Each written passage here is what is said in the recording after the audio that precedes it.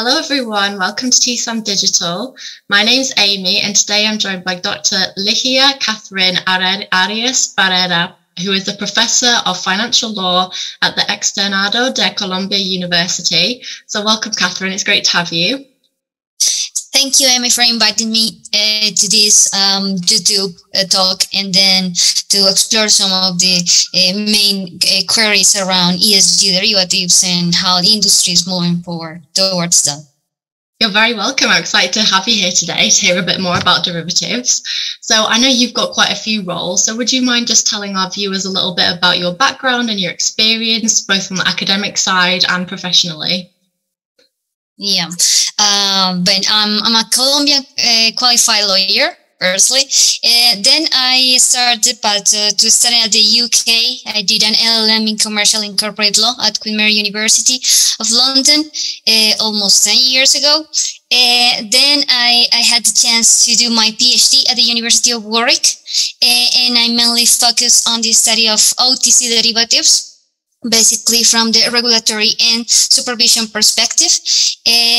After I finished the PhD, I published my first book, which is on regulation and supervision of the OTC derivatives market. Basically, what I covered there was how the UK implemented the EU regulation after the global financial crisis, and also somehow compare with the US perspective on regulating central counterparties as new intermediaries in the OTC derivatives market. So that's from my academic background. And then professionally, I actually had a consultancy firm that works with some of the end users in OTC derivatives, particularly. I also work on advising on regulatory reforms here in Colombia, and then some other work in the UK. And also I had a chance to work with the Nigerian Central Bank a few years back as an external advisor. In this role, in this path of growing professionally, I had the opportunity to work with the IMF as an external expert in different topics around financial regulation regarding FinTech, and how we use FinTech as a way to broaden up the access to financial services, particularly to those parts of the population that are unbanked. And within the International Chamber of Commerce,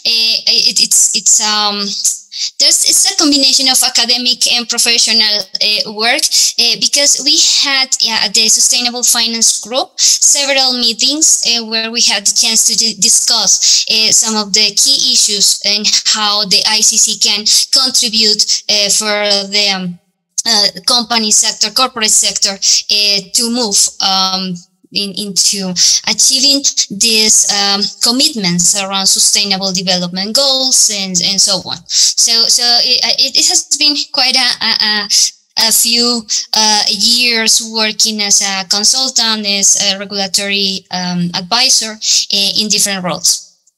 Yeah, absolutely. Sounds like you've been very busy. So I think let's start with the over-the-counter derivatives. Since that's a big area that you do work on quite frequently. So looking at that, you mentioned that you sort of have a lot of regulatory expertise and you deal with the forms. So could you tell us a bit about the strategies that you've worked on? Like, for example, when it comes to ensuring a good contract and ensuring transparency and risk management, because I know that's an area that you focused on.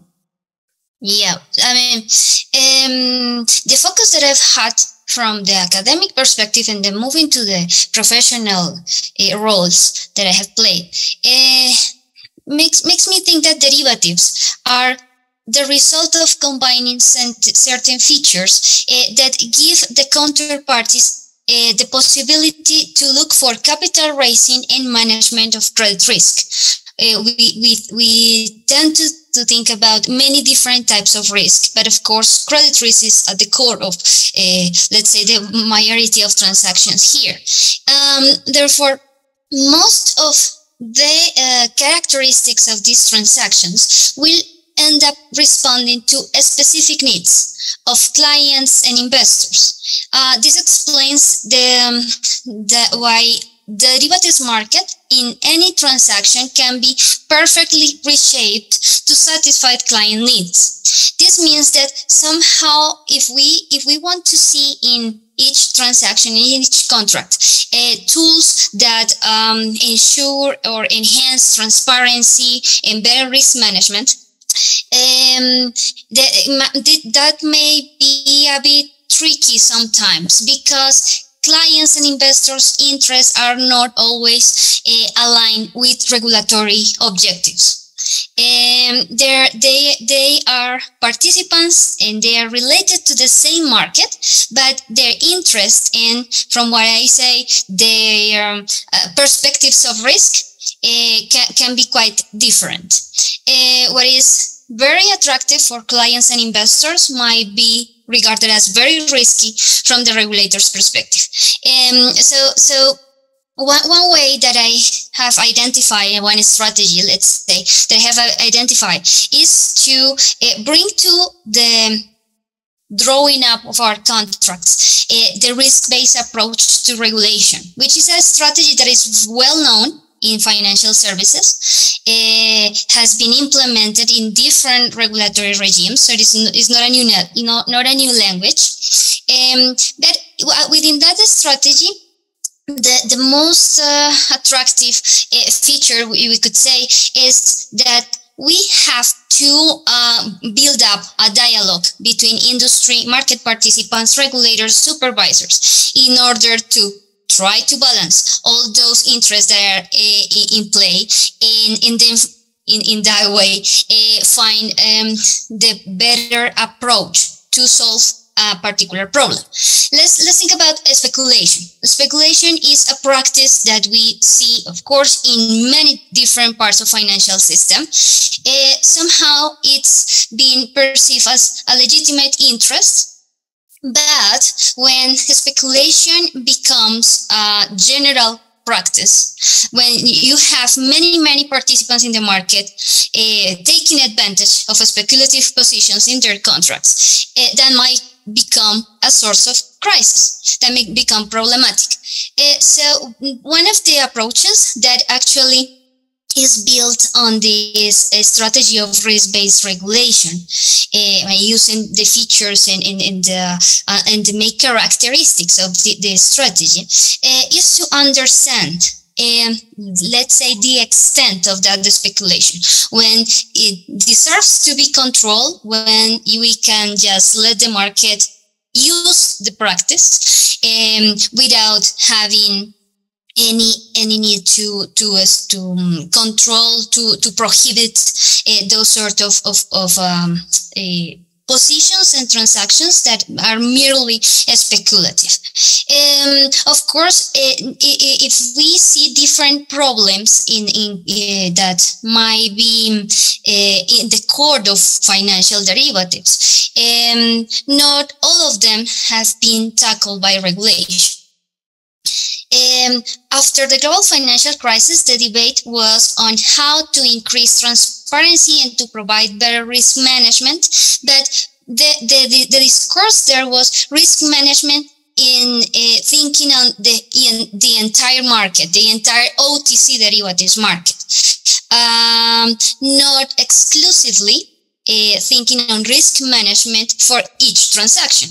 In the end, we see that many of these instruments and some clauses that we included in our contracts can help can contribute to achieve exactly the same objective, but from different perspectives of risk, and that's more or less the idea that I use in my research, and then in some of the consultant work that I've been doing, and how to better balance the discourse around risk, and then moving into the real, let's say, particular cases on how to draw our contracts in order to help regulators, help supervisors to achieve their goals. We have to see that beyond individual interests, the regulatory objective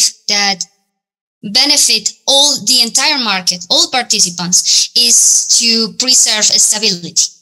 In actually all these sorts of practices that might go against stability in order to privilege so few interests in the market, few participants, are the ones that have been causing problems and leaving us with instability, this financial distress, and so on. So my idea now is to question whether that risk-based approach to regulation can help us now to understand sustainability goals.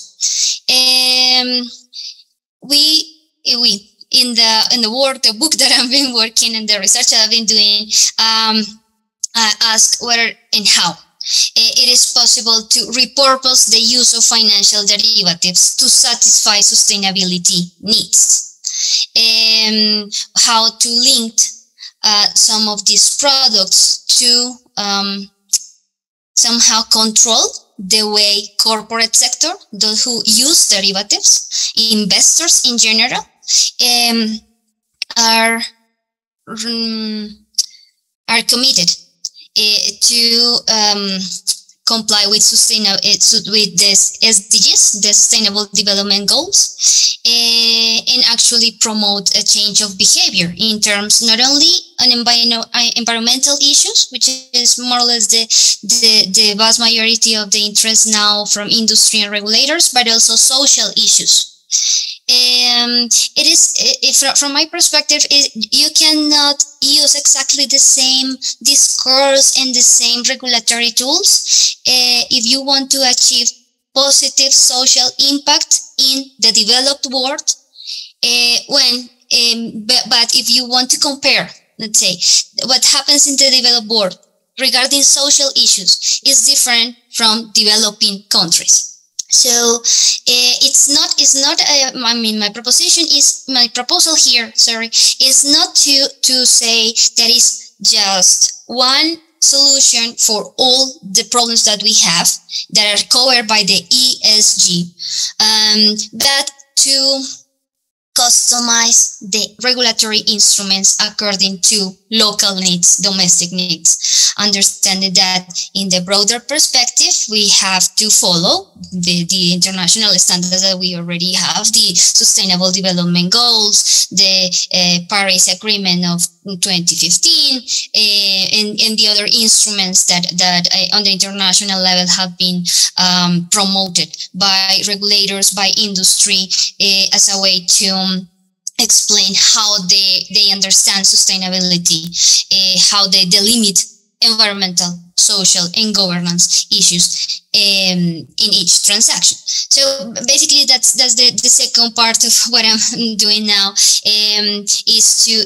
to identify whether derivatives and financial derivatives in general, the market, could help to enhance the idea of sustainable finance. Until now, we've seen particular interest on developing loan market bonds with social issues, with green bonds, social bonds, sustainable bonds, and also a part of equity market is moving towards sustainability. What I see is that if we understand derivatives as financial instruments that help us to hedge risk in general, each of these criteria, environmental, social, global, end up being understood by regulators and supervisors as risk as well. So how we could either use the products that we already have, or or designing new products, just to help us in this process of managing and hedging in the best way for industry and for the general stability, those ESG risks. So yeah, basically this is what I've seen. I've been following the International Swaps and Derivatives Association work on sustainability, finding out that they say, ISA says that the main advantages of developing financial derivatives related to sustainable finance might be enhancing transparency, price discovery, and to better manage all the risk associated with any portfolio investment. So in that sense, I think that there's a great group for discussion, and also to contribute for the better way actually financial derivatives can help us to achieve sustainability objectives and goals, going beyond, of course, this greenwashing risk that is always there. Anytime you try to understand and work on sustainability financial instruments, one of the risks that is actually very challenging to tackle and to manage is greenwashing. The lack of real commitment from some industry participants, corporate sector, and so on. That's some fantastic insight. Yeah, and I think there's a huge opportunity there, as you say, that needs to be explored. And it's a good point you make as well about what risk is, because it's such a vague term and can be used in so many contexts. So as you've mentioned, the risk-based approach is used across the financial services, whether it's anti-money laundering. So I think when we think about customizing it to sustainability in finance, I mean, do you think that it translates well into climate change risk assessments, for example? Because I know that's something that you also work on. Yeah, I mean, the special focus that we see on climate risk comes from, I mean, the reality that we are facing every day. The negative consequences of climate change have been reflected, from what I see, in this trend following climate risk. For example, financial institutions, and for them to change some of the practices and also these methodologies that they use to analyze data and how to report it and how to try to find similarities between climate risk and the traditional financial risk. But I think that when we approach sustainability, the most prominent issues are not only related to climate. And in that sense, your location in the world and in the market will somehow have an effect, an impact in your perspective. If you see the developing world, if you see political changes, if you see changes in government in different parts of the world, there's a common element behind those changes, and it's social unrest. And social unrest actually, I think, is a symptom of a bigger problem. Many social needs that have not been covered for a long time. Something that cannot be attributed exclusively to policies, to governments, no, but to our economic system. So when we approach sustainability from the financial sector, many authors and actually some journalists have made reference to the need to repurpose financial system. I think it's not actually to repurpose financial system, is to make financial system aware of the social function that it has to comply to have in any country. Even if you are in a developed world, there are many problems regarding limited access to credit, for example, limited access to international payments. Those sort of very basic things for all us as consumers of financial systems have not been covered properly from the perspective of financial institutions for many different reasons.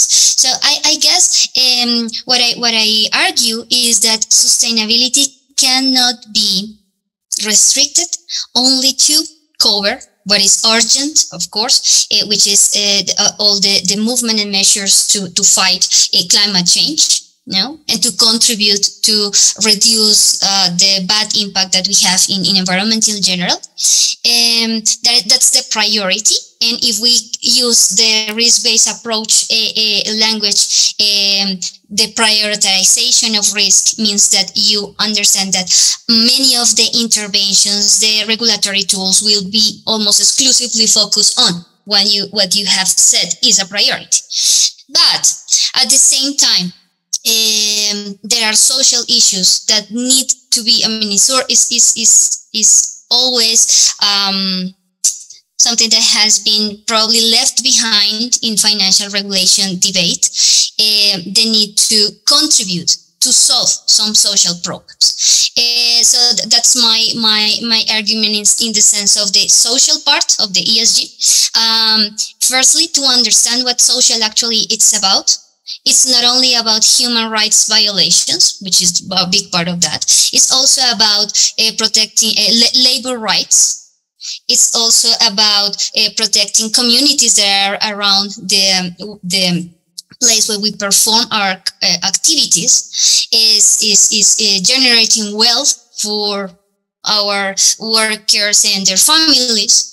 And all these measures seems to be somehow dispersed in the discourse of social. So one of the key things that I want to do is in my research and in my book is to clarify. Firstly, what is the social function of derivatives, and how a market that has been criticized for a long time for being a value extraction sector within capital markets can become the promoter or one of the promoters of the social function in general in financial system, but in particular in capital markets. That would be something that I want to emphasize, and also the importance to the limit what other issues we should be including in the social discussion, social factor discussion around sustainability. Also, we move to governance. I think the first step is to clarify why within sustainability and ESG is different from what we already know as social responsible behavior from the corporate sector, that also how to break some discussions and critiques that corporate governance in general has had for a long time, and how and whether this movement is actually different from its predecessors.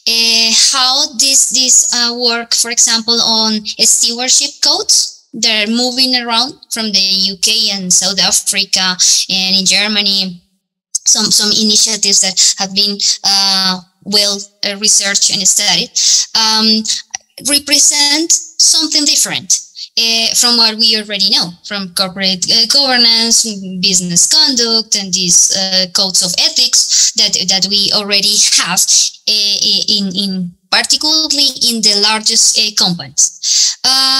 Once we can clarify what G actually is now, there's also a second argument there is how G needs to respond to different discourses is different if we are in front of small and medium enterprises and very, very small companies and very, very small businesses. That version, let's say, of governance has to attend the real needs and the real capabilities of those who are in those sectors. If you see the composition of Latin American business sector, a large majority of the business fall within the category of small and medium enterprises. It would be so unhelpful to try to translate the standards that large companies comply in terms of conduct and governance to those small and medium enterprises. It's an additional cost that regulation might bring, and it will affect actually more than contribute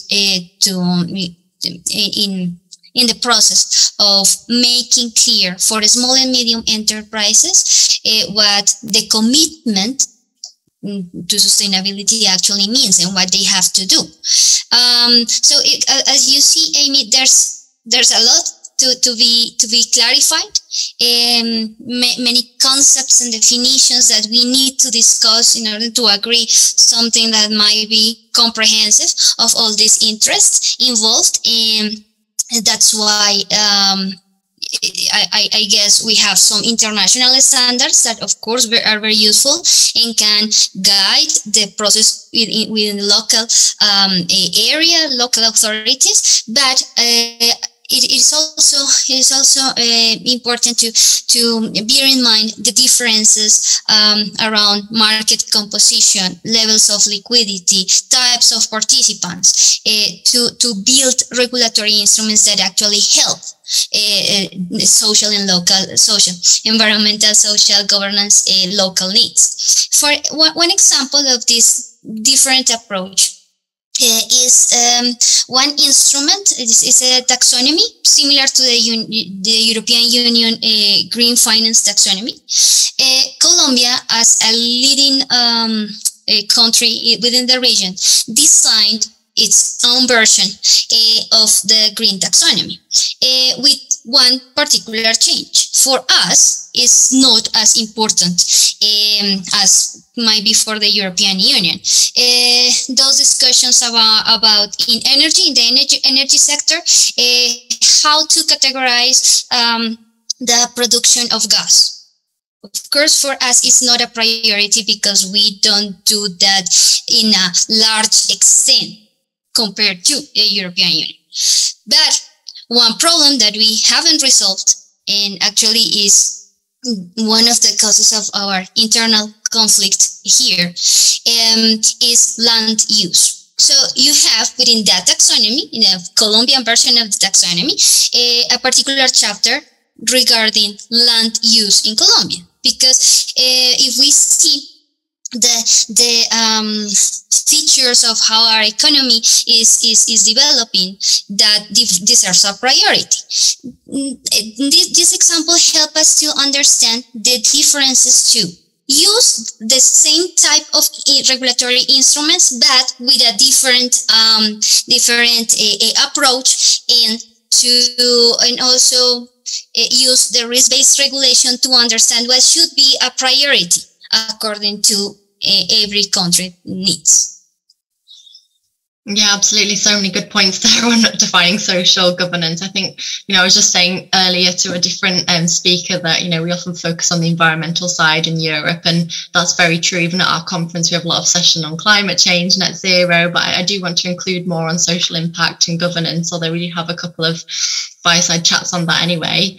And just to take a step back on that note, because you touched on, we often think about social as being about human rights and labour standards, the kind of more obvious stuff, like those kind of violations that you see often in the news. But you mentioned about how, you've been working with FinTechs on financial inclusion, and there are people who don't have access to finance, and that's something that we don't really think about as a human right or a social issue, but it's very important. So could you tell us a little bit about the work that's being done and the innovation around that? We've just got a little bit of time left. FinTech, yes, it's exciting to understand, particularly for a lawyer, to understand what those who design technology are actually doing. And for the purpose of Latin American experience, I could say that we have had the opportunity, we as a country, we have had the opportunity to find in FinTech the solution to some of those limits that financial services has when dealing directly with social needs. So the idea is that, for example, one of the problems that many people used to have in Colombia was access to credit. Let's think about some individuals, but particularly small and medium enterprises. They went to the bank, they present all the information. When they are able and actually capable of meeting all those requirements, and the conditions around interest rates, the time to repay the loan, might not fit the reality of the small and medium enterprise. So a few years back, let's say for the last 5 years, it started a movement in Colombia. And actually they have a particular association which is called Colombia FinTech, that gathers all those who are interested on solving problems that banking sector hasn't solved yet. So in that way, one of the paths FinTech in Colombia has had to tackle social issues is to, for example, broaden access to credit and to create different lines considerably more flexible than banking sector credit lines are, to provide credit to all those who need it. So very small amounts, let's say in dollars, which might be the currency that we are all related to, around, I don't know, $100. The minimum amount to provide those sort of credits and loans, and then when we move into a small and medium enterprises, just to find what the sources will be used for. So if you need, for example, you have a very small shop in a local neighborhood, and your problem is to have enough money to cover utility service, then that very small business can ask a fintech the amount of money that actually needs, and then have almost immediate access to that money. Proving that the traditional, this phenomenon proves that the traditional way we assess credit scoring and assign a credit scoring for customers and small and medium enterprises can represent somehow the first limit to access to credit. They have been developing the algorithmic credit scoring.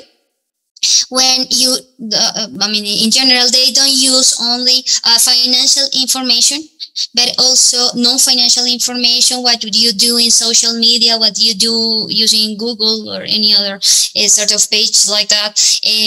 Your web surfing information, and then by using big data. And all these techniques that, of course, those who work in technology can explain a lot better than me, it will help this fintech to make a more realistic profile of those customers, and then to design the products according to their particular needs, which is something that traditional banking sector is not, until now, it seems not to be interested in doing, in creating new products and to customize those products. So in Colombia, we've seen that there was also program during the pandemic, testing to provide some sums, monthly sums, like a subsidies for a very particular part of the population that were left unemployed, or the business where they work for had to close, and so on. So they choose the population with certain criteria, economic criteria, variables that measure poverty, and then ask all these beneficiaries to download an app in their mobile phones, without becoming a customer of a financial institution. They had through the app the access of the amount that the government provide to all those people. So the program that is being praised on the international level as an example of how FinTech can help financial inclusion. Make those beneficiaries of a program of subsidies from the national government to download an app, and then through the app, without becoming a customer of the financial institution, which is basically the different part here, and without having to meet certain requirements to have access to a bank's account and bank's products and credit lines and so on. They just download the app into their smartphones and have immediate access to the amount of money that was promised monthly during the pandemic. So you see that social issues, I mean, it's not solving poverty, but at least those people in need had access to very, very small amount of money, but it's something that can help daily life, especially for those who are in informality. They don't have a permanent job, they don't have a permanent income, and FinTech help social policy to become a reality. So we have seen, of course, it's not the entire interest of FinTech industry in general, but how the development of customized products to solve particular needs is being made by FinTech institutions, by FinTech startups, instead of financial institutions, banks, and so on. So that's a good example of how we could solve social issues, or at least trying to help in this process of solving them by using FinTech technology in financial services. Yeah, it sounds as if derivatives kind of solve the bigger transactional problems, as you say, and that's more of a long-term change that we need to increase over time. But FinTech can, as you say, make that social inclusion a reality sooner and quicker and provide that instant access. So I think both have positives and a different role when it comes to solving the world's problems. So it's really nice to see all of this, you know, you're working across all the different areas, and I'm looking forward to hearing more about derivatives at TSAM ESG in November. So we can obviously continue the conversation there and see what's happening by then. But I think that's all we've got time for now. So thanks so much for joining us. It's been wonderful to have you. Thank you, Amy, and I'm sure we will have great discussions on November, and have a very, very nice day, all of you. Thank you, and thanks everyone for watching.